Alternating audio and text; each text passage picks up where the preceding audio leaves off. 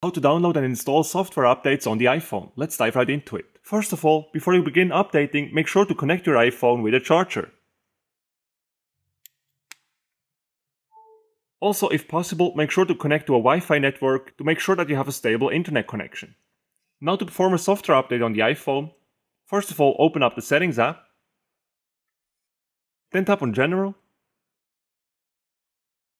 and then on top tap on Software Update.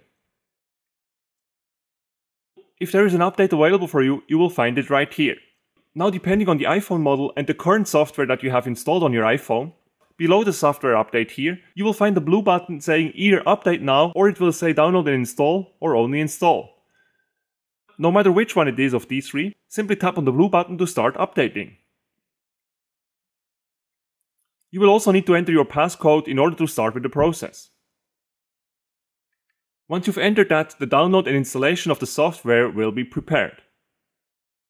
This might take a while. If it is a major software release that you are installing, then this can take up to 1 hour or even more.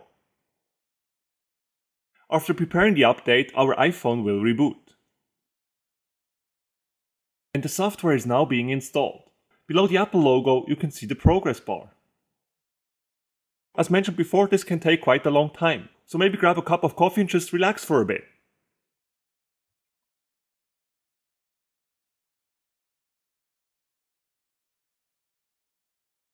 And that's it, the software update is all done. To check if everything worked properly, you can tap on the Settings app here. Then once again go to General, tap on Software Update, and you will then see the iOS version right here. And if you have the latest iOS version installed now, it will say iOS is up to date.